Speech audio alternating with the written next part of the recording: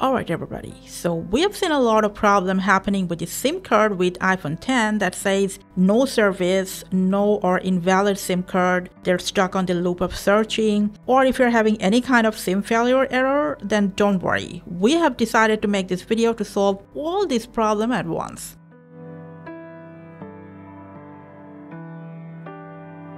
Now usually this problem has something to do with the carrier. But if you think it's not the issue and you are not in the no service area, first of all, check if airplane mode is not accidentally turned on.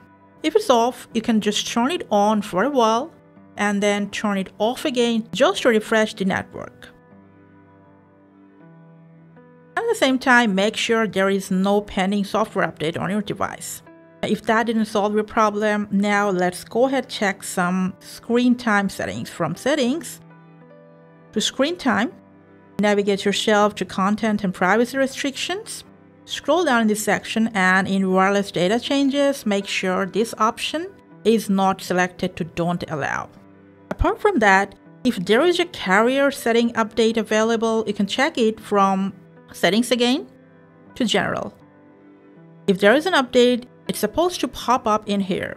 Now while we're in this section, some users have said that sometimes the wrong date and time might cause this issue as well. So go to date and time, and we recommend you to just set it to automatic. If none of this helped you detecting your SIM, now it's a good time to check for if there is a problem with your physical SIM. For that, we'll first turn off our iPhone to make sure it's safe. And this will give it a restart as well when we turn it back on.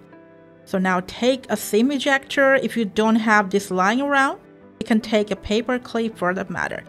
Now, go ahead, open up the tray with the SIM ejector, take out the SIM, check for any scratch or physical damage on your SIM, and make sure it's clean. You can also blow through this tray hole so there isn't any dirt in there as well. When you put the SIM inside again, make sure to fit the SIM back into the tray properly, and then correctly attach the tray to your iPhone 10. Turn your phone back on, wait a bit to the SIM to get registered. Hopefully now your iPhone can detect your SIM. Now just in case if it's still not working, we're still here for you. There is one more surefire way, and that is reset network settings.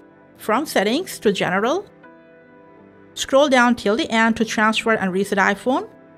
To reset, you'll have to reset your network settings. This will just delete the Wi-Fi password, remove Bluetooth and VPN and whatnot. You'll just have to reconnect again. Just go ahead, follow the prompts to reset network settings. After the network setting reset, when your phone restarts properly again, hopefully you will no longer have any type of SIM or service issues after that.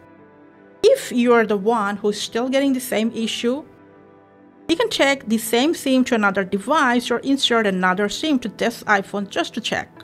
And then either contact Apple support or redirect to your carrier from there to see if there is a hardware issue. Thank you for watching.